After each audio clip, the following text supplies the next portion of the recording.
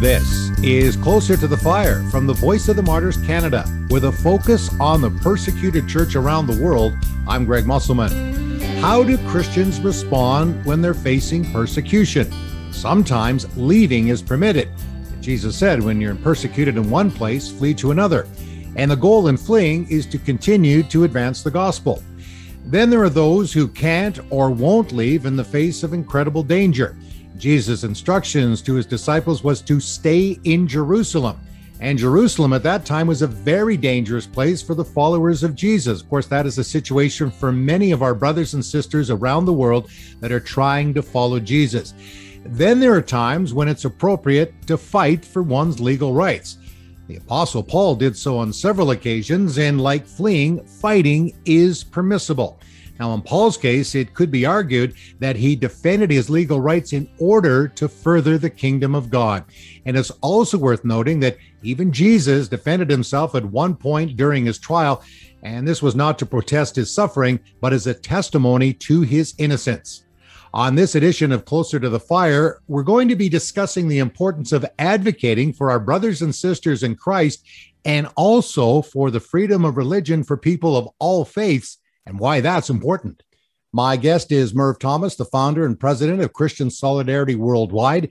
CSW teams of specialists work in over 30 countries across Africa, Asia, Latin America, and the Middle East to ensure that the right of freedom of religion or belief is upheld and protected when possible.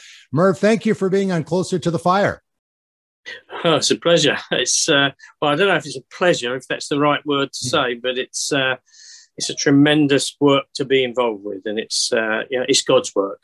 And we so appreciate the partnership that we have with you at the Voice of the Martyrs Canada. And that's kind of an interesting point, is that, we're excited to be able to talk about what God is doing around the world, but of course there's so much suffering. And I know that's the challenge of the work that we do, but it's important work, right? Absolutely, it's vital, and this is, and we at CSW, of course, we're in a slightly different ministry to what you're in that we are purely an advocacy organisation. So we, our role is to be a voice for the voiceless and to speak up in the corridors of power, speak truth to power, if you like. And so somebody has to do that, and that's the role that God's called us to do at CSW. Yeah, and I know with Voice of the Martyrs Canada, we work with a number of organizations where there is overlap. There's some things that ministry like yours that go beyond what Voice of the Martyrs Canada does, but there's certainly that, that level of cooperation, because we both have important work to do. And it's just a part of working with the persecuted church. And then, of course, yours goes beyond other religious groups as well. Now, before we talk about the important work of Christian Solidarity Worldwide, Merv, why did you start doing this work? Well, I often ask myself that question. It's been a life. I've been doing it for 43 years now. Wow. And, I guess, let's go back to the beginning. I was brought up in a Pentecostal home. That's my background. But I got involved in my early 20s in politics, because I felt that, we needed Christians in the political realm. And in those days, certainly in the UK, Christians, evangelical or Pentecostal Christians, certainly didn't get involved in politics. It was a kind of dirty word, but I felt a real call into that, and I got involved locally. I was elected local as a local councillor, and then I started doing some work a couple of evenings a week in Parliament. I lived fairly close to London, and it was while I was working for an MP there. It was a Catholic MP actually who. He heard about persecution of Christians in Eastern Europe, and that was in those days. You cast your mind back to 1979, if you can. You're probably a lot younger than me, Greg, so you might not be, but not much younger. But that was the only place where we heard about persecution, and we heard about it. From another group who visited London, and David Atkinson, the MP involved, he said to me, "Shall we start something here in the UK?" And originally we were part of another ministry called Christian Solidarity International, but we subsequently branched out on our own. And so, yeah, that was how it started. And to be honest with you, I can't say that God gave me an incredible burden for the persecuted church to start with. I was kind of doing it as a favour to my friend who was the Member of Parliament. But I do know that even at the end of that day, when he asked me if I was prepared to sort of start something with him, I did feel God speak to me and show me that actually this organisation was going to become we didn't use the word advocacy much in those days, but the way the Lord showed me was that we were going to kind of become a Christian version of Amnesty International, if you like. Yeah. And that I was going to be at the centre of it. And God clearly did show me that. And so it was subsequently, as we began to work on cases and began to visit countries, that God clearly placed a heavy and deep burden on my heart for those who are being persecuted for their faith. So that's how it all started. Yeah, it's interesting, how different people get involved with, work with persecuted Christians. I know for me, I was a young pastor and, I heard about the persecuted church through another great organization, Open Doors, and something kind of locked in my heart.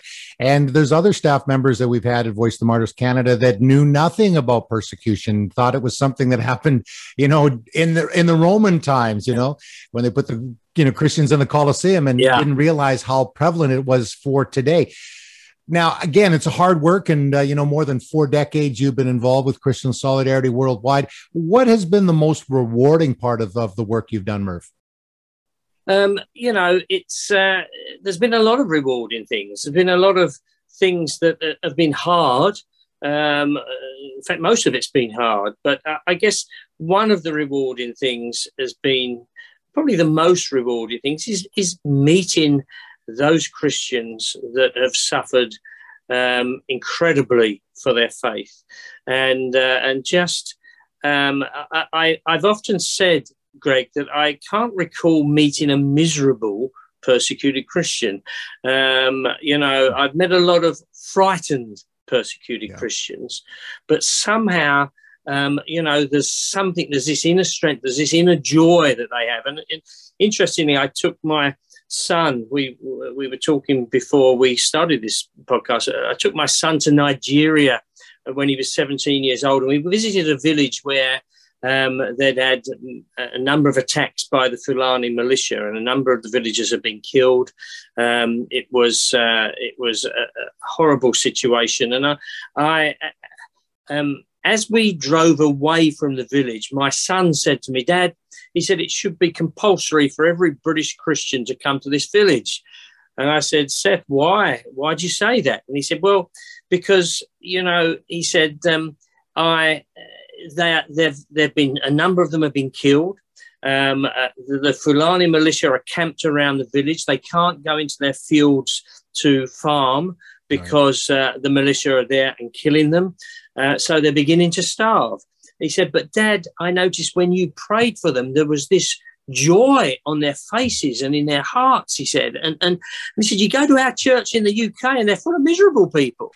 I hope that was a generality. Yes, it is a generality. I know many British Christians, I'm sure they're not like that in Canada. But no, it was, I get what he was saying. And it's there is something about some of the people that we meet who go through the most harrowing and trying times, people who have been in prison, people who have been tortured.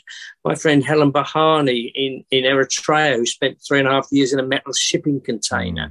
But when you meet these people, that they've got something that is very, very special. And so, that's certainly one of the upsides of doing this work. The other one is I think God has really taught me patience. The work that we do as an advocacy organisation is not something where we see results every day.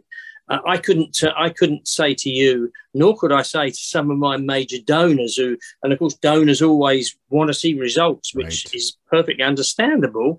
I can't say to them that last year I fed 50,000 people, or I delivered medical supplies to X number of people, or I saved so many lives, because it's not like that in advocacy. It's, our successes are small steps. And when I look back over the 40 years, when I started this, Greg, there were a handful of members of parliament who are interested in this. It wasn't a subject that people knew anything about or were particularly interested in.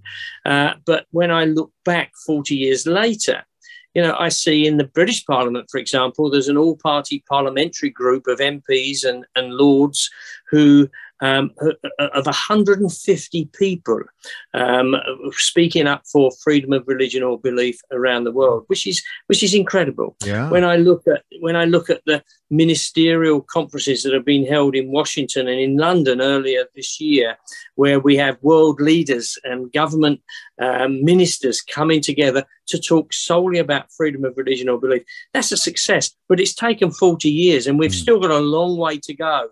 We've got this incredible awareness now at a political level, but we still haven't seen an awful lot of change. And so we need now to press on, but we press on from a different place, because now people know and understand the importance of freedom of religion or belief. Right. And I want to talk about later on a little bit, because it's not just the Christians you're standing up for. It's for people, Muslims and Hindus and Buddhists and people of other faith groups. But biblically, we think about, in the Bible, when their persecution comes, and, I'm working on another book on this, and Glenn Penner, our former CEO, wrote in Shadow of the Cross about the responses of persecution. So, there's times when people will flee, and we understand that, and go to another village. And I talked a little bit about it on the introduction of this podcast. And then you've got people that they can't leave, or they, in places like Afghanistan, and we've heard from believers there that they're not leaving. And again, if somebody wants to leave, that's, God bless them, and we'll help in whatever way we can. But there's those that will stay, and there's those that will fight. And again, we talk about fighting. It's in the legal sense. Why is advocacy and fighting, and we'll talk particularly about our brothers and sisters in Christ, and then we'll broaden the discussion. But why is that so important, Murph, to do that? Well, it's important because, somebody needs to tell these stories to people in power, until they are aware of two things. Still, they are aware of what is going on, and until they are aware of the importance of bringing about religious freedom, and importance not just for people of faith, but importance for everybody. In countries where there is true religious freedom, they are countries that generally respect all human rights. It's a kind of, the right to freedom of religion or belief is a kind of canary in the coal mine, if you like. And if that right is being breached, then others will be too. It's good for economic stability. It's good for peace and prosperity. All of these things, but somebody needs to tell the stories. And so one of the things that we do that is really, really important is we either will take politicians to countries to see for themselves, or we'll bring people out of the countries to speak into Parliament at the United Nations, where CSW has status, on Capitol Hill. And, when I go back, in 1985, I took 3 American congressmen to Romania, and Romania was a country in those days very similar to North Korea today in many respects, except it didn't have nuclear weapons. I took 3 congressmen there, and for all of us, it was my first trip to a country of persecution. It was theirs. And to all of us, that was life-changing. And so, and if I tell you the names of one of those congressmen, was Congressman Frank Wolf. And anybody involved in the persecuted church and in religious freedom will know the name of Frank Wolf, because Frank went on to author the 1998 International Religious Freedom Act in America, which gave rise to the U.S. Commission on International Religious Freedom, the State Department Office of International Religious Freedom, and also the Ambassador at Large for International Religious Freedom. But that was birthed out of going to the country, seeing for ourselves, and coming back and saying, well, we're not involved in aid, but we can provide you with a voice. We can provide you with a means of making people aware of what is going on. And when I say people, I don't mean people in churches. That's another part of our job. But I mean people in power who can make a difference. And so it's absolutely vital. And I remember actually on that same visit to Nigeria with my son, I remember saying to the people there, look, our organisation doesn't deliver aid. We don't get involved in any of these things, but we can come back and we were able to work with Voice of the Martyrs Canada on some of this stuff. But what I can promise you is this, that your story will be heard at the United Nations. Your story will be heard on Capitol Hill. Your story will be heard in Westminster. And, it gives hope to people. It gives people, a kind of lifeline. They can think, yes, somebody's going to hear about this, because so often when we go to those places, the first thing we hear is, we thought the world had forgotten about us. Yes. Very sadly, we often hear, Greg, we thought the church had forgotten about us, and which is even sadder. So that's why it's so important that we tell these stories, that we inspire people, because particularly Christian non-Christian politicians don't always get the importance of religious freedom, because particularly in the West, in Western Europe, and maybe in Canada and America too, we're a much more secular country than we used to. And people don't understand that the majority of the world are religious, whether that's Christians, whether it's Muslims, or the majority of the world are deeply religious. And so I remember our Foreign Secretary, I sit on our Foreign Secretary's Human Rights Advisory Group here in the UK. And I remember we brought some Christians from Iraq and Pakistan and Eritrea, and he was questioning them and couldn't quite get his head around, well, why wouldn't you convert when you were asked to do it? Didn't really understand the deep faith and belief that people had. And until they understand that, until they see these people and hear the stories firsthand, they don't really recognize how important religious freedom is. Yeah, it is so important, and that is good for Christians as well. Then when in countries where especially they're in the minority, and in some countries, like as you mentioned, Pakistan, like 2%, so they need the protection. Let's just go back a little bit then from we'll just speak to the church at this point. From a theological perspective, why is it important? And I used the word fight before. We can use legal defense, advocacy, but the understanding is that we need to stand up for our brothers and sisters in Christ. Why is that so important? And why do you have that conviction, Merv? Well, first of all, let me say, at CSW, we actually are not a mission organization. Okay. Right. So we actually have got, and it's important that we have this, we have got a non proselytization or evangelism policy. Right. That means that as an organization, we don't get involved in the preaching of the gospel. However, we recognize that as individuals, we are a Christian organization. We recognize that as individuals, we have to do that, but not as an organization. But to me, the gospel of Jesus Christ is the answer to every problem that there is in the world. That the answer is Jesus Christ. And that's what I believe as a Christian. And so I want to see, even though as an organization we don't evangelize, I want to see the conditions right so that anybody in the world can preach the gospel of Jesus Christ. But I also need to recognize that everybody else, God gave everybody a free will. And so, that right has to be for all people. But I do it for Christians because they're my family. But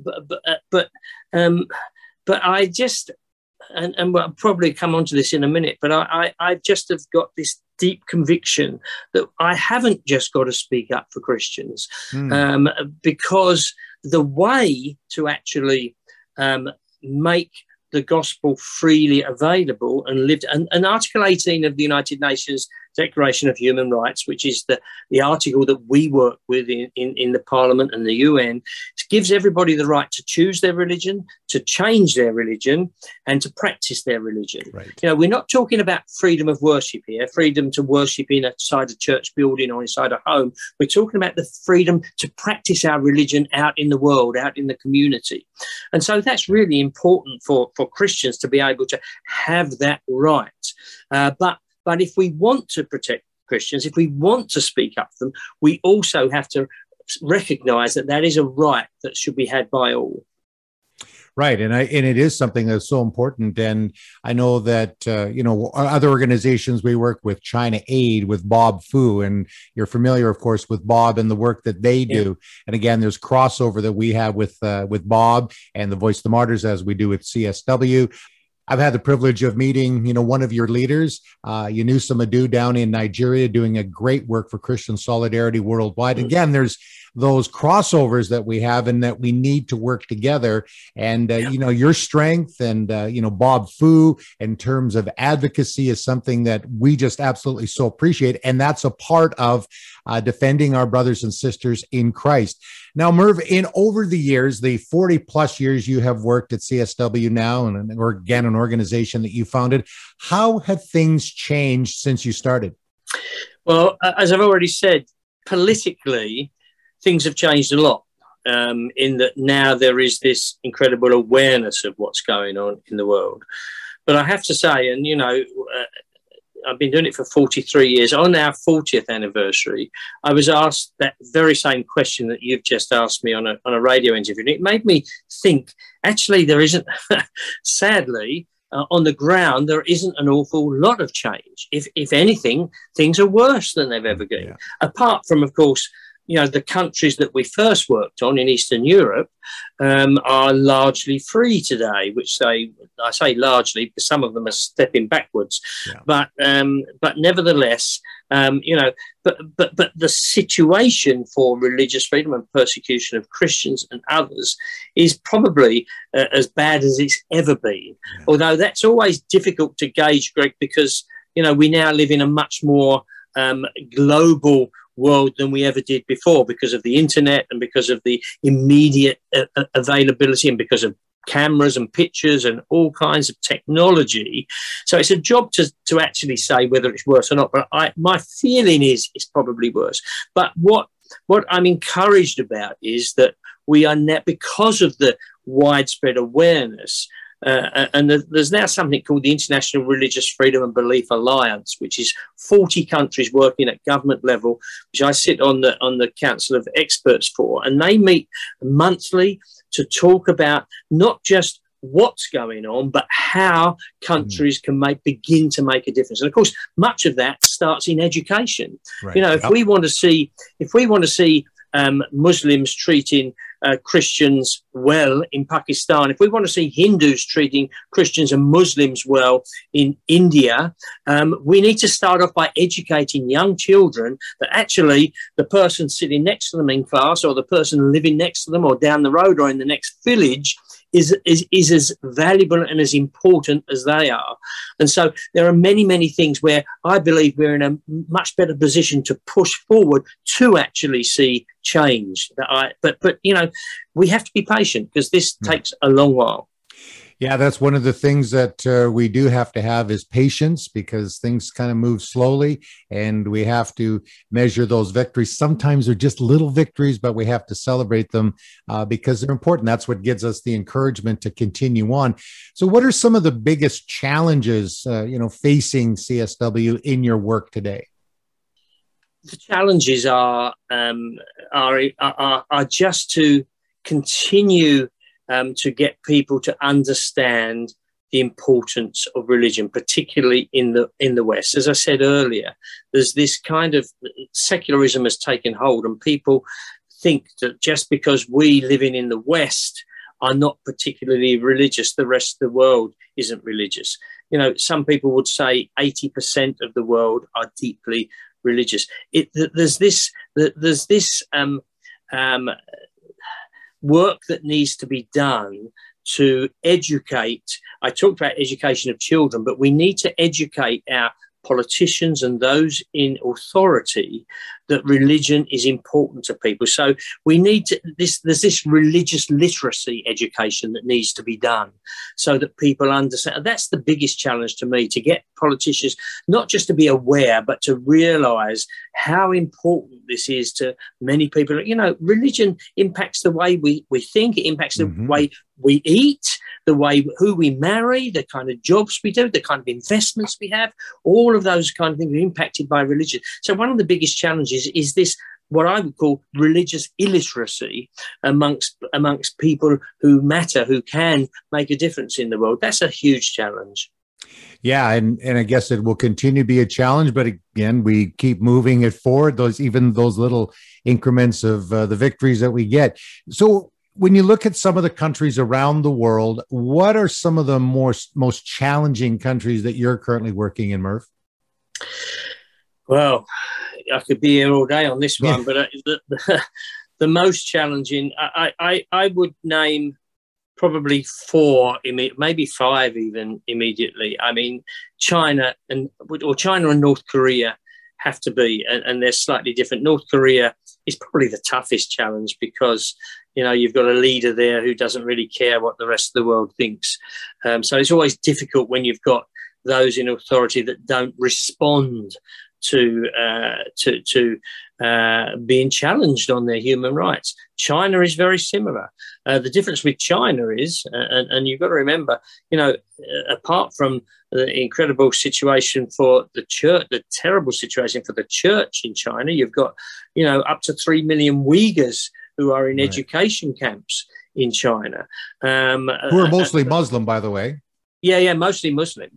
But you know, the problem there is that most of the rest of the world want to trade with China. So they hold back very often from criticizing China on their human rights record. You've then got India, which has the worst, according to Pew, India is the worst country in the world for societal violence against religious minorities, and that's an incredible challenge because once again, so many countries in the world want to trade with India, and Prime Minister Modi has got an amazing PR machine that tells the world things are so good in India, but they really aren't if you're a religious minority. So India is a big challenge. Eritrea is another big challenge because, you know, again, this is a country that doesn't respond to people questioning their human rights.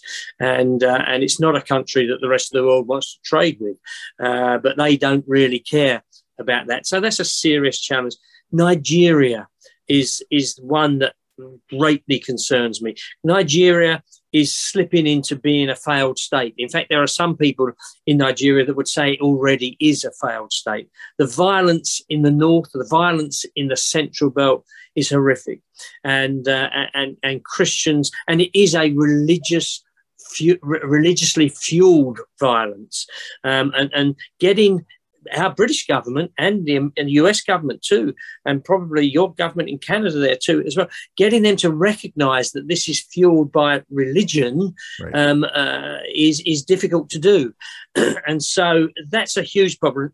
Nigeria could be the next Rwanda as far as I'm concerned. Very, very serious. And the last country that I would mention that not many organisations do talk about, but is the country of Cuba, which is an old-style communist government where they are, you know, anybody, any Christian leader in particular that speaks out against the country's human rights record will find themselves in serious trouble and very often imprisoned, and a very, very difficult country in Cuba. Again, it's very difficult to get, whenever we folk in Cuba, in our publications, I always get letters from supporters who say, well, Cuba's great. I've just been on holiday there and I've been to a good church and everything's fine. It isn't. And that's part of the problem, is we have to overcome people's preconceptions about countries. Yeah, I mean, all those countries except Cuba, Voice of the Martyrs works in pretty diligently. We have had work in Cuba. I know that Open Doors Canada and other open Doors organizations are working in Cuba, and it's one that, again, that we need to keep our eye on. I've been in the rest of those countries and have seen, the difficulty of persecution. I have friends actually now living in Canada that are from Eritrea, and to meet them and to hear their stories, it's shocking. And all that they've had to, deal with. And of course, as I mentioned, our friend Yunusa Madu in Nigeria, I don't know how the leaders there deal with so much trauma. And I know that Yunusa is constantly getting phone calls from people that, that he's working with. They've lost loved ones. They've had their children kidnapped. I mean, it goes on and on. And again, this work can really put us under, Merv, if we don't have this eternal perspective of what God loves the persecuted and has a special place in his heart for them, and it precious is his sight of the death of the saints, but it's the reality, that's the human cost that is there. But I know also in many of these countries you mentioned, there's amazing things that God is doing. We think of the growth in China of the church. And I've talked to, Eritrean believers, even though they can't meet publicly, many are coming to Jesus. Does that also, just keep you going and not giving up the battle, because God is working in so many powerful ways in the nations you've mentioned, including North Korea?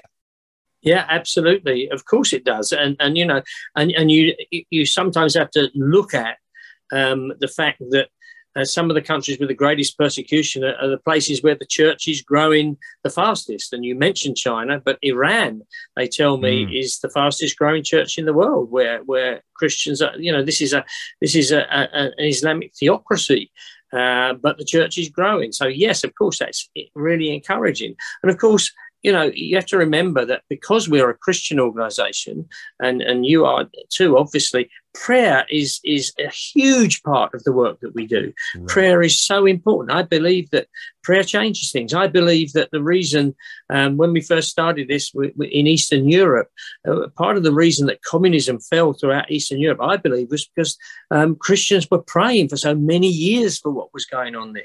So we do see breakthroughs in prayer. So yeah, of course, that those kind of things are really, really important encouragements to us in the work that we do. And that's a good reminder not to give up on prayer if we don't see sort of that instant, God answers it instantly. I mean, he hears our prayers, but again, there's some things we just don't understand about the way that our Father works in terms of prayer, but we keep on going, especially in our instant society, things, on our phones and restaurants, everything has to be instant. And if it's not, but, we have to endure as we pray. Just a couple of more things I want to talk to you about, Merv, here. What is the church's role when it comes to responsibility with advocacy and standing up for our brothers and sisters, and not only in Christ, but other religious groups as well? Yeah, thanks for asking that question. It's really important. Let me just tell you the journey that I've been on and CSW has been on in the respect of speaking up for people of other faiths. When I started, as I say, it was all about Christian persecution in Eastern Europe. And then, of course, 10 years after we started, we had the fall of communism. And in fact, because the only information we were really getting on persecution in those days was A, about Christians, and was B, in Eastern Europe. When those amazing scenes happened in Eastern Europe and we saw government after government fall, we had to question, is our work done at CSW? Is this the end of what we do? But of course, as we looked around the world, we realized there was an awful lot more persecution. Yeah. And then a few years, maybe another 10 years after that, as we were working in Burma, one of my staff came back and said to me, look, we're speaking out against the Christian groups in Burma. We're speaking for the Christian groups in Burma, the Chin and the Kachin, the Karen and the Karenni. But we've come across this group of Muslims, the Rohingyas, who are just as persecuted. What should we do? Surely we should be speaking up for them too.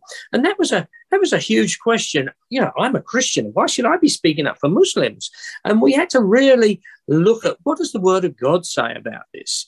A lot of people quote the verse Galatians 6 verse 10 that talks quite rightly about we are to do good to all, but especially to those of the household of faith.